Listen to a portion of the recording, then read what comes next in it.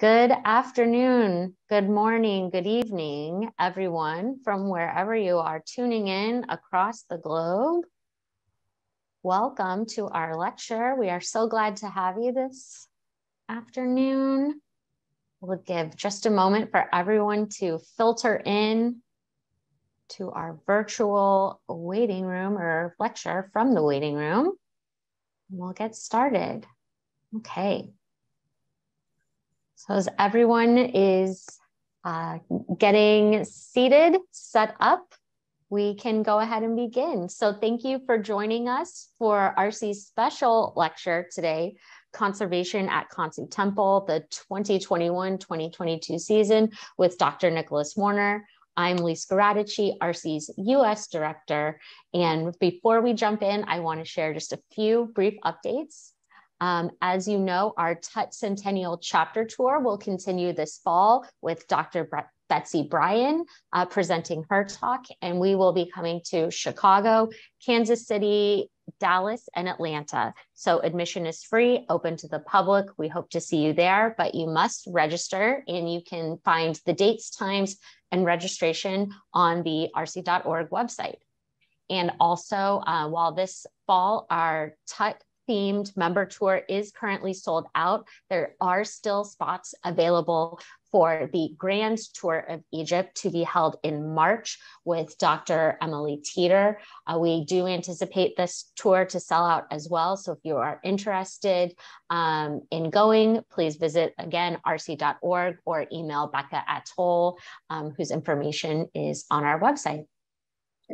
So now we will turn to our subject for today's lecture, Khonsu Temple. As you know, Khonsu Temple is situated within the southwest area of the Karnak Temple complex on Luxor's East Bank and is an excellent example of a small but complete New Kingdom temple. So Khonsu Temple has some of the best preserved and most vivid relief carvings at Karnak, which were long hidden under centuries of smoke and grime. And back in 2006, between 2006 and 2018, ARCE oversaw and executed the conservation and documentation work in the temple with the training of 59 conservators from the Ministry of Tourism and Antiquities. Then this was completed with funding from US aid. In addition to cleaning and conserving the 6 chapels inside the temple and 2 of the external facades, the project included structural repairs to stabilize the monument, photographic documentation, and a training school for the Luxor Inspectorate, and the introduction of new visitor information and signage. But again, in 2020, ARCE prioritized the completion of the conservation work at this major monument starting in the fall of 2021 with full documentation using 3D laser scanning, which you will see more of today. And last year, thanks to your generosity, we raised $20,000 to be able to complete this past season's project. We truly are in partnership with all of our friends and members to complete this important work. We could not do it without you. So the purpose of today's lecture is to update all of you who so generously contributed to this project so that you can see your philanthropy in action and continue taking this journey with us. And Dr. Nicholas Warner, of course, ARCE's Director of Cultural Heritage Projects, led the team. So Dr. Nicholas Warner is an architect and architectural historian trained at Cambridge and the Graduate School of Design at Harvard. He's lived in Egypt since 1993, where he's participated in and directed numerous projects related to the documentation, preservation, and presentation of heritage sites from all periods. We were very lucky to have him join ARCE as our Cultural Heritage Projects Director in 2020, and he's currently responsible for all of the conservation work at the Red Monastery, Iqwat Yusuf, Carter House, which many of you heard about a few weeks ago, and of course, what we are here to learn today, more about Khonsu Temple. So thank you so much, all of you, for being here, and now I'll turn it over to Dr. Nicholas Warner. Thank you very much, Lisa, for that introduction. Very kind of you.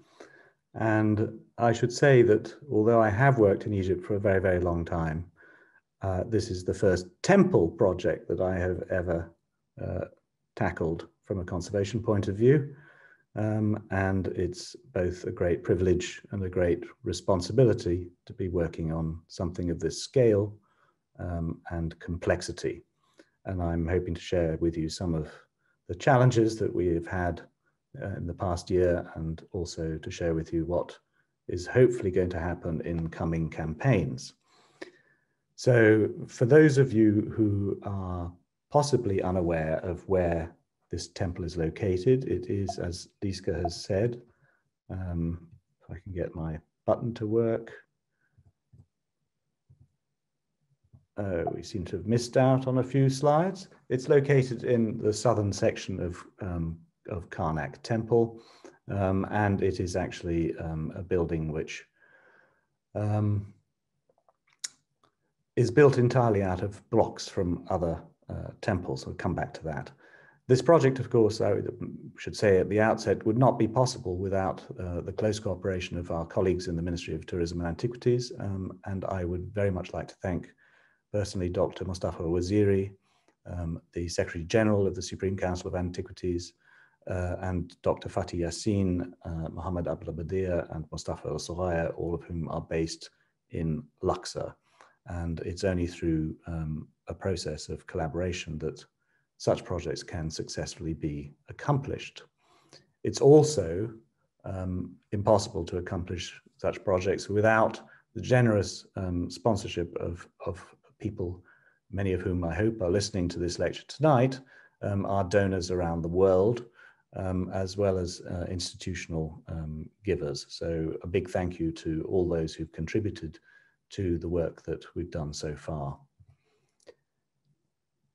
Here is a reconstruction showing, in fact, the location of Khonsu in the southwest corner of Karnak Temple, facing the Avenue of Sphinxes that was recently opened to the public in November, that connects Karnak to Luxor Temple to the south.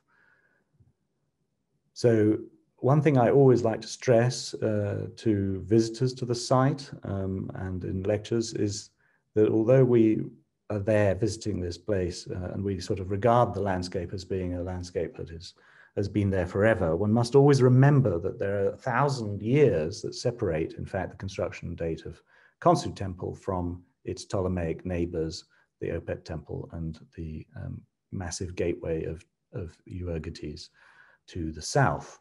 So this is an enormous span of time, in fact, almost inconceivable to us in our present civilization, but of course it is a reminder of the length, the longevity of ancient Egyptian culture. And the only blot on the horizon, as far as I'm concerned, is the storage magazine constructed by the University of Pennsylvania in 1957, which remains one of my key objectives to remove, as I will explain later on in the lecture. The temple is a remarkable thing because it's entirely built from reused sandstone blocks, many of which were brought over to the East Bank from the west. So we have blocks from, for example, the Temple of Tutankhamun, now destroyed, quite close to the inspectorate on the West Bank. And all of the blocks are reused, which is a phenomenal thing to me as an architect. ARCE has been working, as Liska has pointed out, since 2006. She said, in fact, it is, I think she is right, it is 6, but I only really have the records going back to 2008. So the work was focused on cleaning of surfaces and particularly the polychrome surfaces inside the chapels. Not all of the chapels were conserved. There are a good number that are still awaiting treatment, but I decided at the outset of the project in the planning process that we would put off the polychromy for as long as possible, the conservation of the paintings, and concentrate much more on a lot of the major structural issues that we have to deal with in the conservation of this large stone building. So in the new conservation plan that I drew up, we decided that the first thing to be tackled was the roof. The roof surface needed complete repointing of all of the joints on the roof and the consolidation of the limestone, of the sandstone slabs, many of which are eroding. You can see here, if you look closely at the center of the screen, you'll see, if you go very close, you can see some of the graffiti of feet, which have been studied and published by Hélène Jacquet, which is an extraordinary collection of many, many graffiti on the surface of this roof. So that objective is also the roof also extends to treating the vertical surfaces of the drop downs that we have between the main court of the temple, the succeeding hypostyle hall, and the rooms at the back of the temple. So all of these vertical surfaces have to be also treated. The other main target of the outset of this campaign was the conservation of the pylon. There's a major conservation problem, which was evident in the 19th century following the clearance of the temple from surrounding debris. It revealed a very massively eroded base due to water damage and possibly theft of blocks, which were reused in villages or by other people through time. Not all of it necessarily is due to water damage. What happened subsequently was that at the end of the 19th century, beginning of the 20th century, Georges Legrain, he blocked up the missing sections of the eroded sandstone at the bottom with a red brick and cement infill, which was then plastered. So more or less everything below the level of that white line that you see there. And we determined that it would be a necessity from a conservation point of view to actually remove this very hard impervious fill and to reinstate a sandstone finish on the outside of the building. Before any of that physical work started, however, I was very lucky to have my usual collaborators from CPT Studio in Rome, led by Pietro Gaspari, to carry out the full documentation, 3D documentation of the temple, something that had never actually been done before. And this was carried out through the combination of a variety of techniques, 3 techniques. One was pole photography, or photography in the upper areas using a pole, a telescopic pole, which could be raised to a staggering height of 14 meters. It is not possible to use a drone to capture data in Egypt. And so we have to resort to other techniques in order to create the data that we need to construct this 3D model of the temple. In addition to, of course, the photography, there was laser scanning using a Faro laser scanner, which you see on the right. And the data was tied together with a topographic survey with a total station that you see here on the roof of the temple. I'm just going to show you now one of the outputs from the 3D scanning, which is a model, as you can see, of the temple. And this is a high resolution model without any doubt. And it gives us an opportunity to just introduce people also to the temple in the round if they're not able to visit it themselves. So it is actually, I think, quite a useful publicity tool, as well as an informative and important tool for conservators, as you will see very soon. We're also going to show you now, we're going to go through the Euergetes Gate from the Avenue of Sphinxes. This is the approach directly from the south. And you can see here the facade of the temple with the missing structures indicated by the column bases at the front. I don't know when these disappeared. So this, obviously the scanning was done before we did any work, but it was done at the time of the celebrations of the opening of the Sphinx Avenue to Luxor Temple. So we had to clear off quite a lot of debris in order to be able to get back to the original structure in some cases. Sorry, this bit's a bit dark and gloomy, but obviously one can actually remove walls from this model, so you can actually look in places that you wouldn't be able to see views otherwise. This is the main court, which is about 1/3 cleaned, maybe even 1/4 cleaned in the previous campaigns. This is a lateral view of the hypostyle hall, looking to the east. And these are views of some of the chapels which have been completed in previous conservation efforts by ARCE. So you can see the standard of the polychromy is still amazingly good in many of these chapels, despite the fact that the temple was reused in the medieval period and later for stables, for dwellings, and so therefore, you know, it's surprising that some of these chapels have survived as well as they have. And that is a cutaway axonometric showing the structure of the temple. So I've just shown you quickly the 3D outputs, but for me as an architect, the 2D outputs, both orthophotographic and CAD outputs, are of extreme use in doing anything to do with the temple in planning terms and in recording terms. So here's one of my favorites, which is a section through the pylon itself. This is the first time that this has been recorded in any detail, I should add. And so you can see very clearly the structure of that pylon. And this is photographs showing what the section is taken through the staircase through the middle, which contains, of course, vast number of graffiti, reused blocks, some of which, I think, most of which was recorded by Hélène Jacquet. These are elevations, east elevations and west elevations. The drawing at the top is actually a blow up of the central section, the central west elevation, which is at the larger scale. And it shows the area that is currently completely enclosed by the Talatat block store built by the University of Pennsylvania in 1957. This is a section of the building that is as yet completely unrestored. And you can see on the inside, there's still these rather nasty textured cement fills that are characteristic of that elevation of the building. Sections of the staircase to the roof was very alarming when it was revealed that some of the blocks on the temple, on the staircase roof, had eroded almost to the point of collapse. This was a serious matter.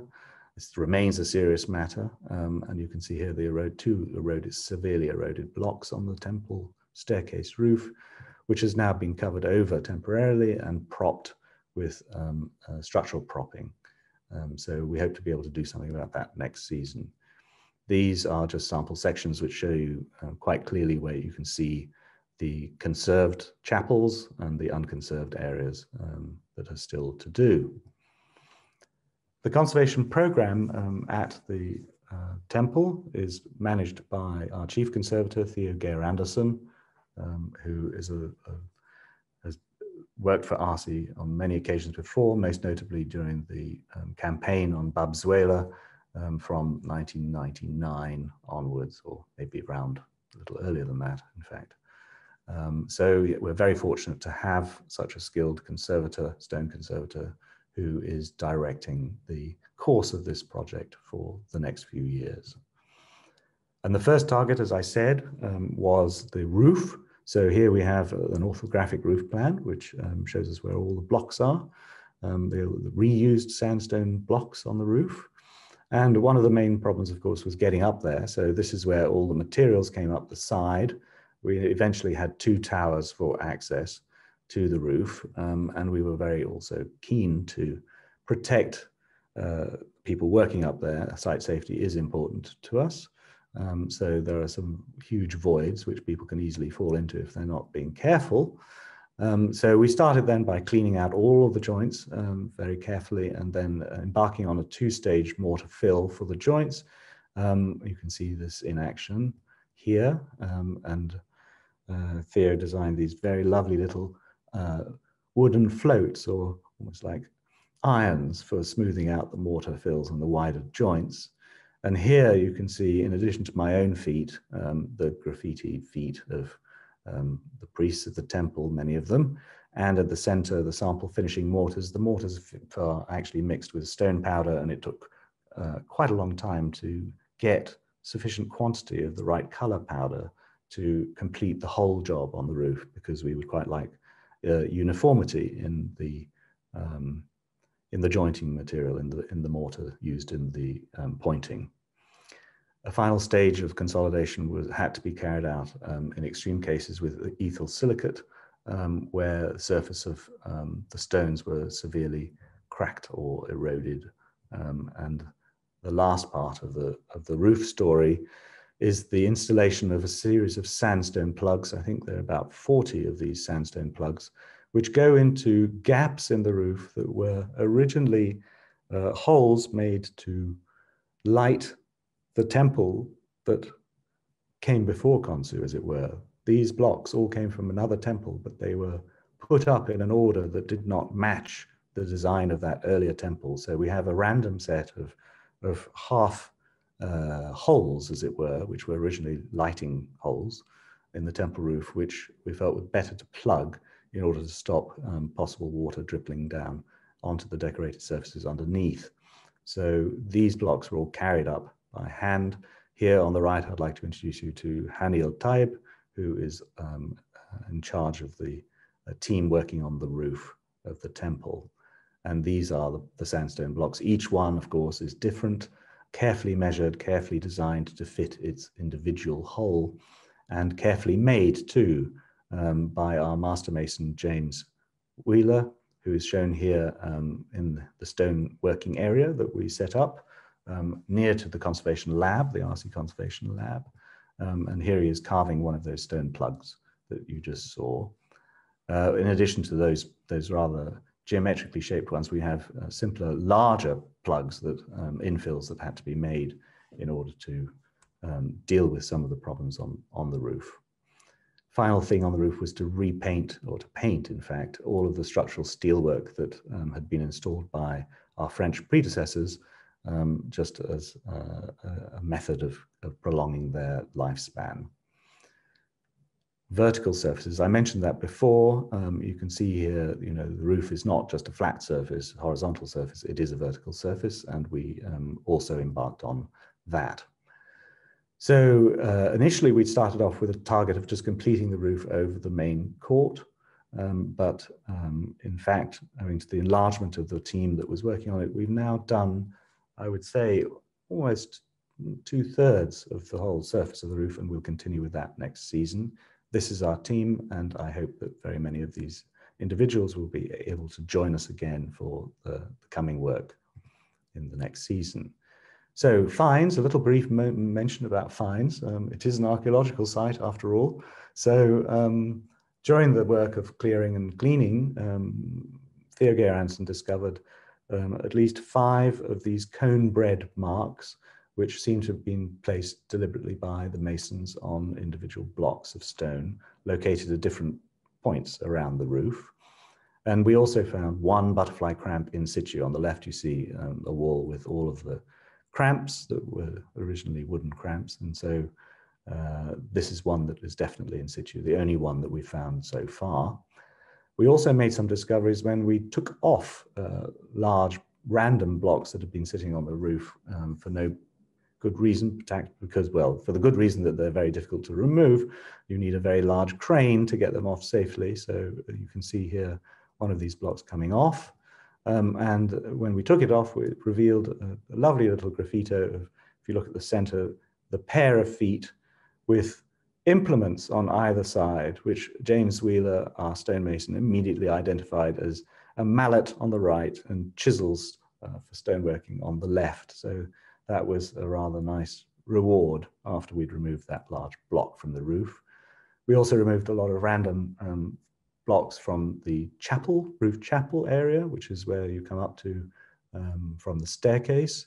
And here again, we found, here's Theo Gerardsen and Rais Mahmoud, our Rais Mahmoud Farouk, engaged in moving one of these blocks again from that area. And when that block was moved, we found an inscription left by Lepsius. I'm not sure. I think I'm reliably informed that there was there is some faking going on, not only of ancient Egyptian antiquities, but the names of travelers, the graffiti of travelers are also known to have been faked. So I don't know if Lepsius, in fact, carved this himself, but I would like to think he did. So that's a more modern piece of graffiti. We also made some very interesting discoveries relating to the secondary use of the temple, probably from the medieval period.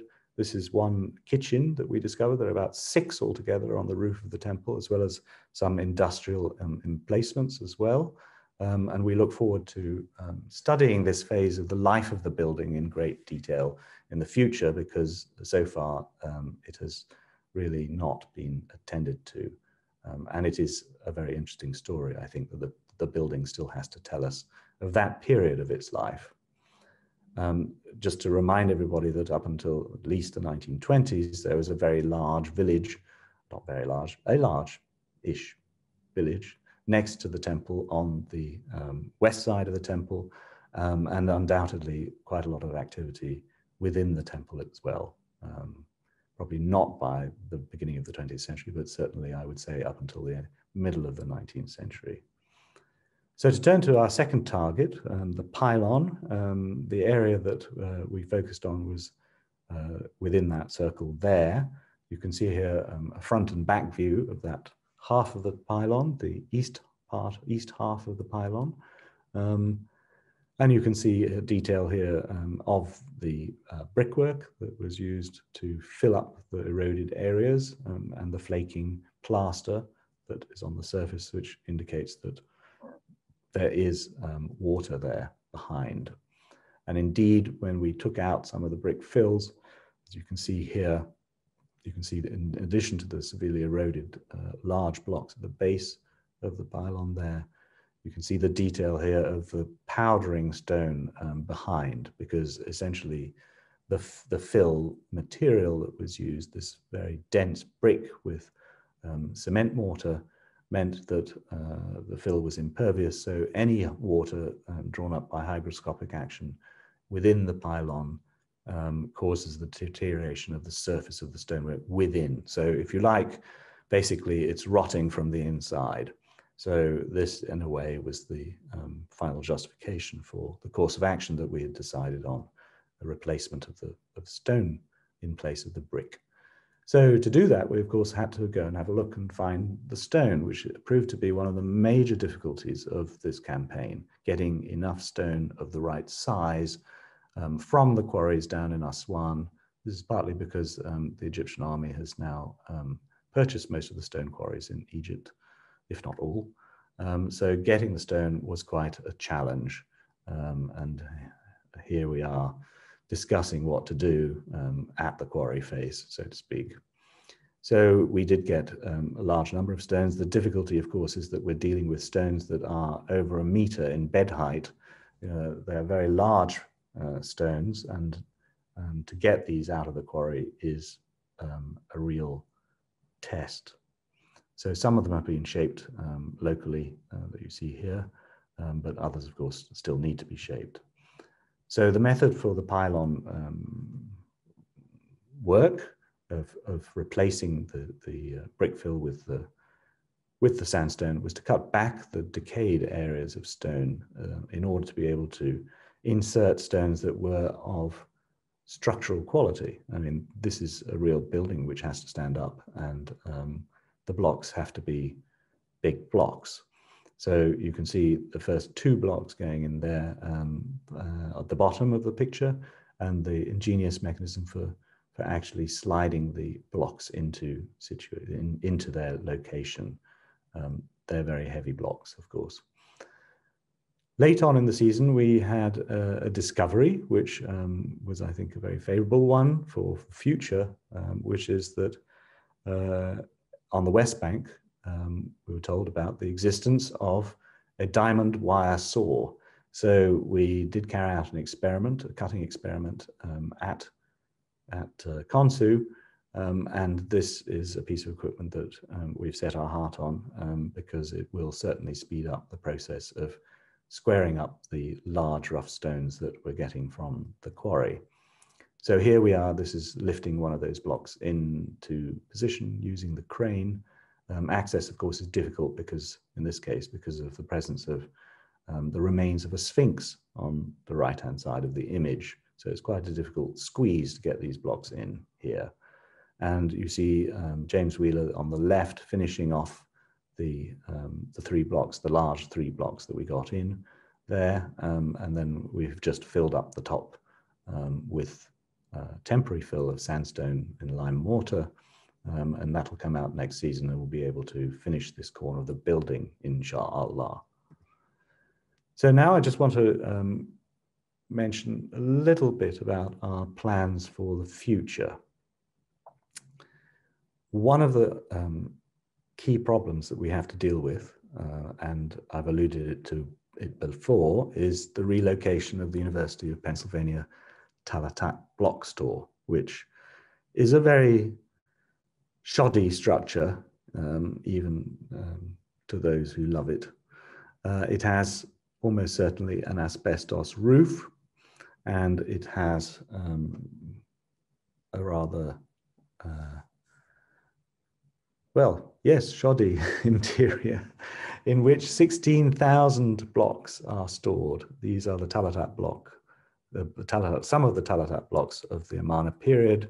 And just to give you an idea of the quality of some of these blocks inside is high. And of course, they're stored in a situation which is quite unsympathetic, because they shouldn't be stacked 10 high as they are in some cases, but they need to be preserved in a slightly better way for the future, in a much better way for the future. So we were fortunate to have the support of Dr. Mustafa Waziri in our proposal to relocate the Tallahat block store to the west of the temple, to an area that was occupied once by the enclosure wall of the temple, the thick enclosure wall going around the temple. This area preserves some remains of the original facing of that wall on its eastern side, but on its western side it has a new wall, and in the middle it has a fill composed of the mud bricks of the wall itself. So in order to accommodate 16,000 blocks of the Tallahat blocks in this space, we actually have to have a structure that is occupying the whole of the area marked in red, and a 2-story structure at that, which would be a steel frame structure clad in mud brick on the outside, so you won't actually see it as a steel frame structure, but it will be there. Something that I like to use steel because it is reversible, easily reversible systems of construction, and that is one of the principles that I think architects should adhere to in their approach to heritage sites. We must think of actually being able to remove modern structures as easily as we can. So the first stage of the work is going to be, as I said, the consolidation of the front face of this wall, and we've had 4,000 bricks made, large size bricks made to commence that process. The wall was, in fact, one of the convex and concave paneled walls, giving the wavy appearance of the temple exterior on the outside. So we'll be looking forward to trying to replicate that pattern of bonding in the new repairs that we do. It's actually occupying the similar sort of location that the ARCE Conservation Lab occupies. As you can see, the blue rectangle at the bottom is where the ARCE Conservation Lab is. And there are existing storerooms, also modern stores that have been built in the southwest corner of the enclosure wall where it was missing.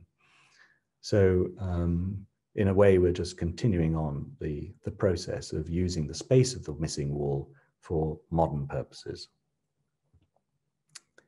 The other thing that we've got to deal with is structural conservation of many of the roofing slabs. We have 3 slabs in the main court and 2 in the staircase that need fixing with stainless steel anchors. And the system that we are proposing to use is that of a company called Syntec, who have worked at the temple before, and they have been asked to come back and do this work, which is precision drilling work and the insertion of these stainless steel rods in sleeves, which are then grouted up with a proprietary grout that will actually stop future structural failure. So that is something that is scheduled for January, February, March next year.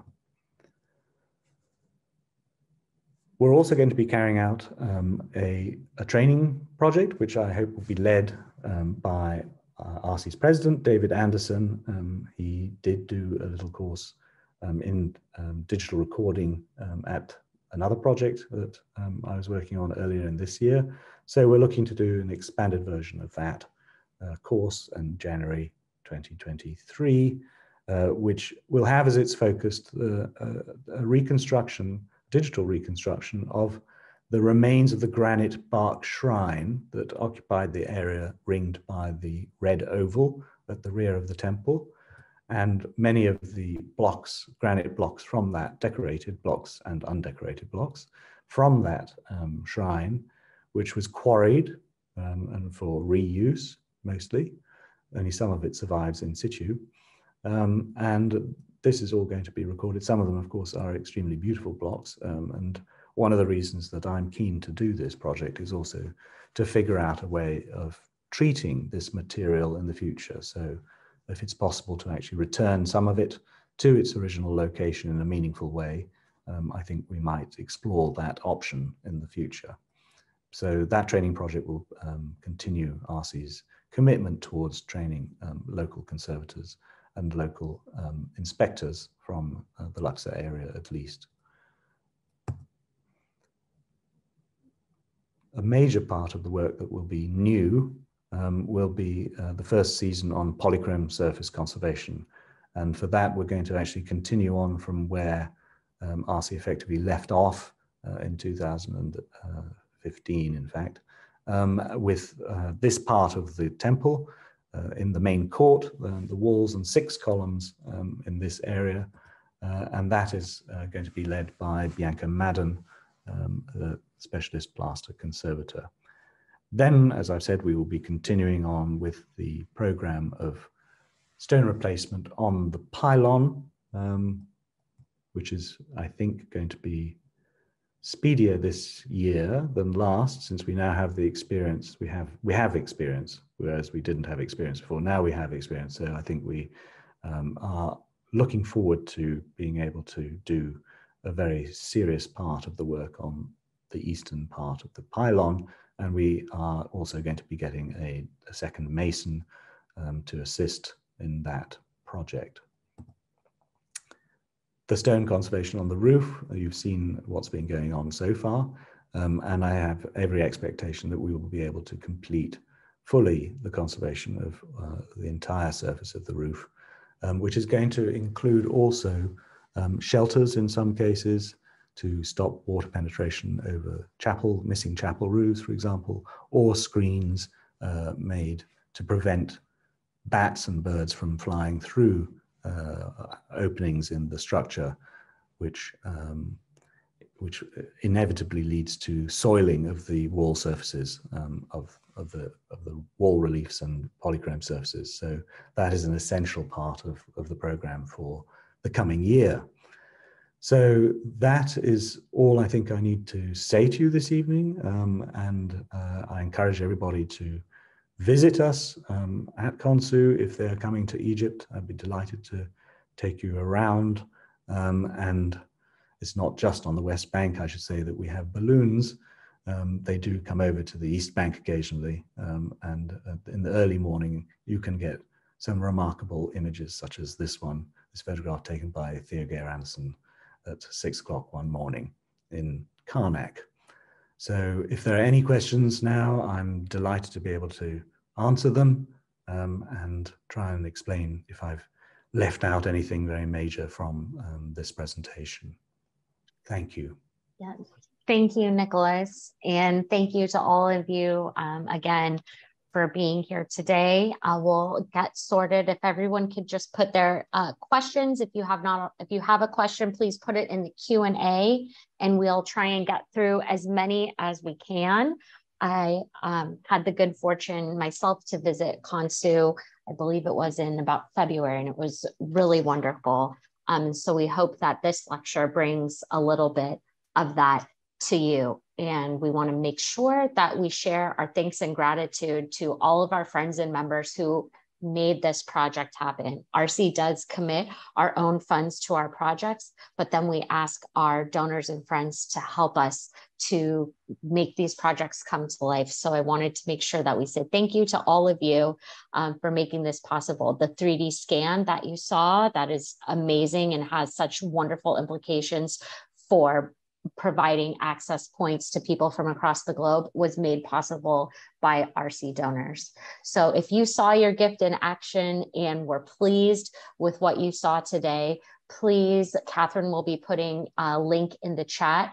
We ask you to invest in this project to keep the work going for the next season. We will also be sending a follow-up email, and 100% of the donations that were made during our campaign last year and that friends will make today go towards this work. And it's not just the important conservation work, but also the providing digital access and training the next generation to carry on this type of work, as Nicholas mentioned, they'll be doing in the coming season. So I ask you to please consider reinvesting in Khonsu Temple, and we will continue providing updates.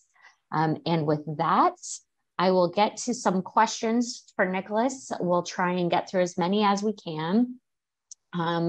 First one, Nicole would want to know, can you identify where the reused blocks are from by the text? And is it possible that you have an idea of where the original buildings are that the blocks were taken from? The answer to that question is yes.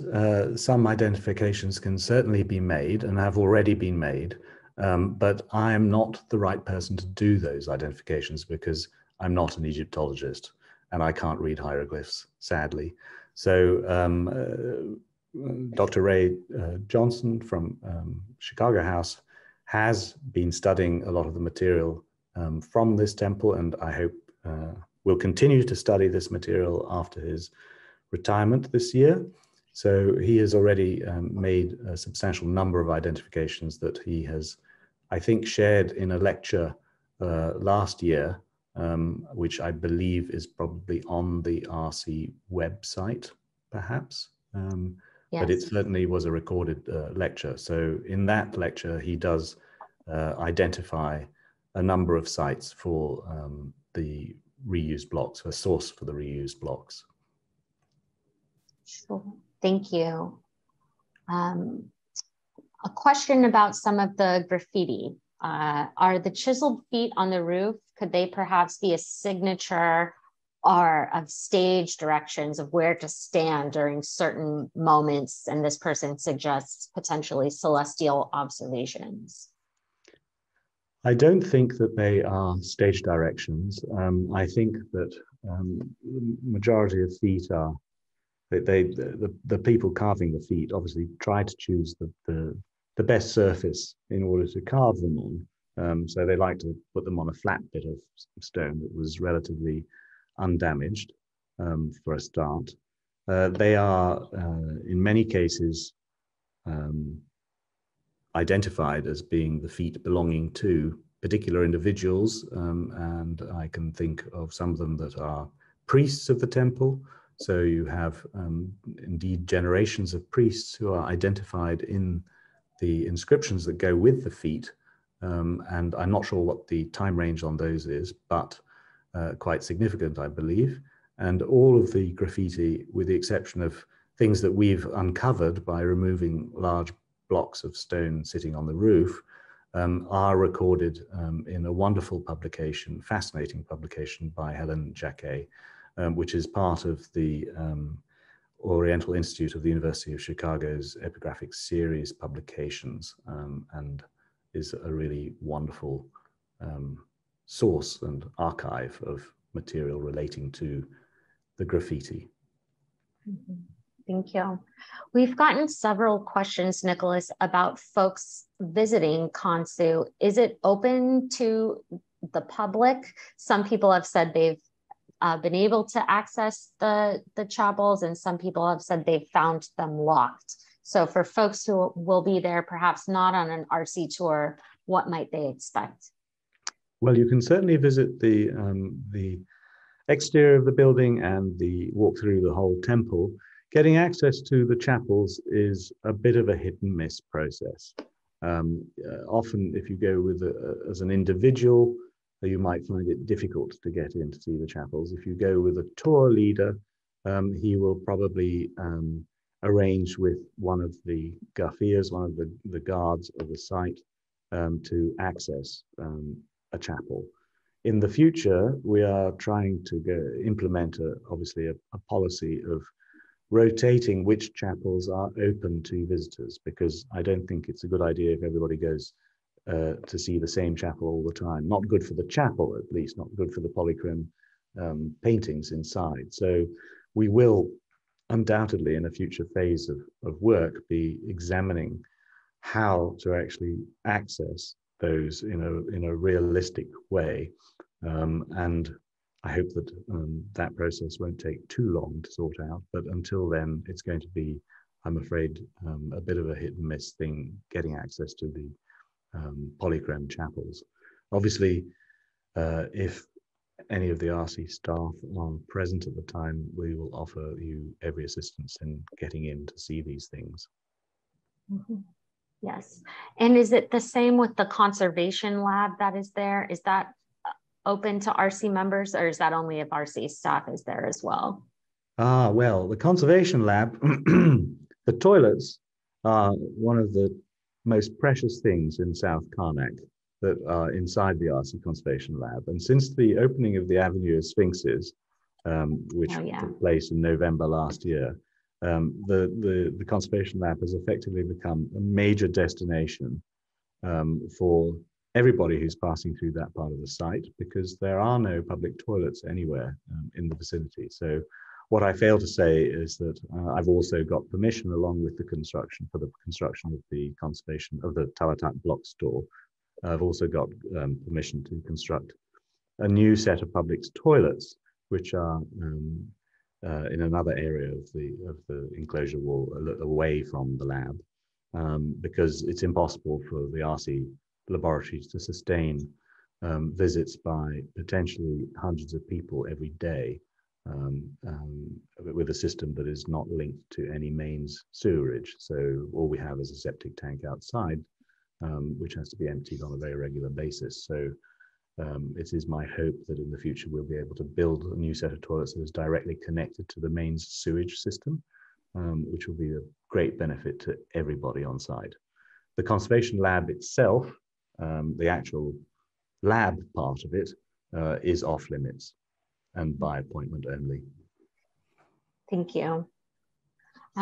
We also have a few questions, I think, inspired by the 3D scan about using drones to kind of do that work. Can you use drones generally in Egypt? Would this be something that is used? Talk to us about the use of drones. Several questions there, I think.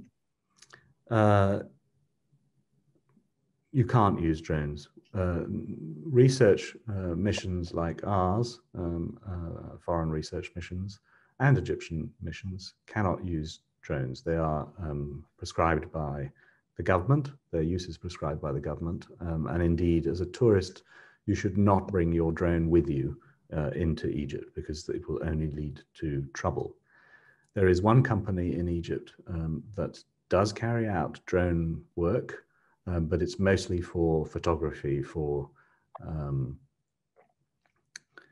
videos and things like that. It's not of the level that we need for Khonsu. So sadly, we're not there yet in terms of the use of drones. It would have saved an awful lot of time and money if we had been able to use drones for the survey of the temple that you've seen today.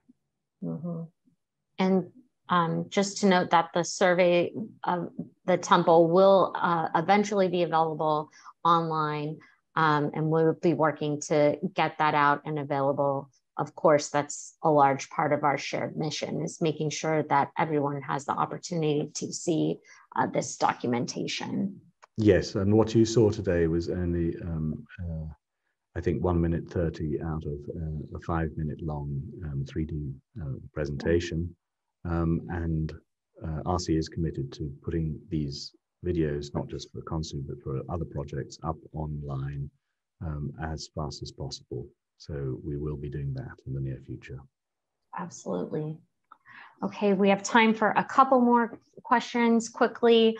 Was there a special formulation of mortar needed to patch the roof joints, since cement can chew away at sandstone? You might have mentioned this. Well, I think I talked in last year's talk about the preparation of our lime.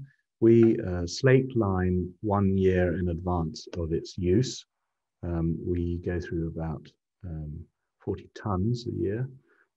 So we have a large amount of lime. There is a big lime slaking facility, and the lime gains strength the longer that it is allowed to sit after it's been slaked. And then it's mixed with washed sand. So that is quite a challenge, is washing the sand to remove impurities that are salt from the sand.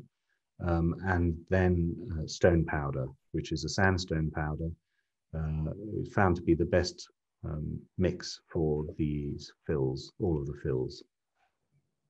Mm-hmm. Thank you. And that answered another question, which was what kind of made up that concoction of the lime slate.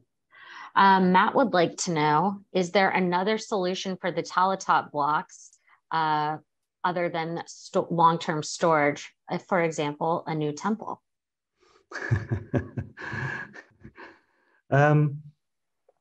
Well, it's a difficult question because there are lots more talatop blocks, not just in this store, but in other stores outside Karnak. And there have been various projects to study them. The ARCE talatop, I mean, the blocks in the Pennsylvania store, these 16,000 blocks, you can look at them online. They are, I think, part of the ARCE archive, which is viewable online.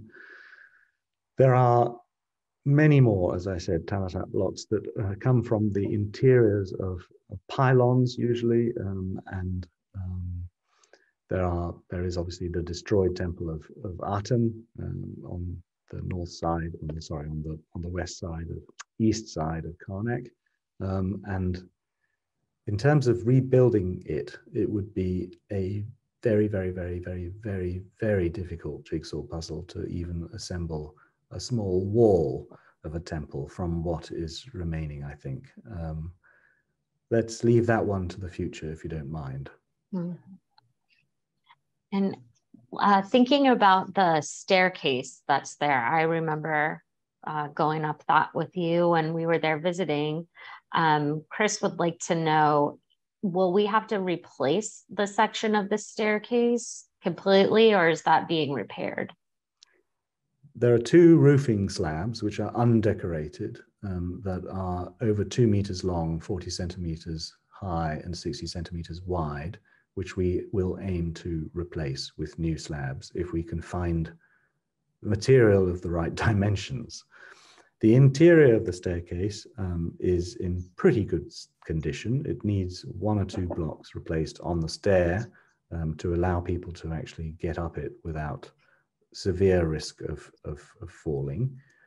I would personally quite like to make the staircase part of the visitor experience, people going to the roof of the temple in a controlled way to study the view over Karnak, to enjoy the view over Karnak from the roof chapel that you saw in some of the photographs in the presentation today.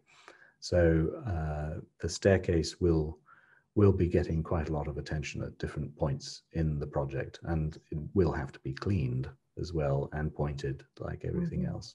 So I think there's an architectural experience and a visitor experience. It's great.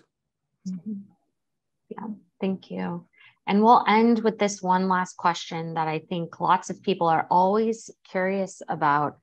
Is it difficult to find the skilled workers to do this type of restoration? And how do you find these folks, you know, for example, the master mason that you've worked with, and how do you build the team to be able to do this type of very important and meticulous restoration work?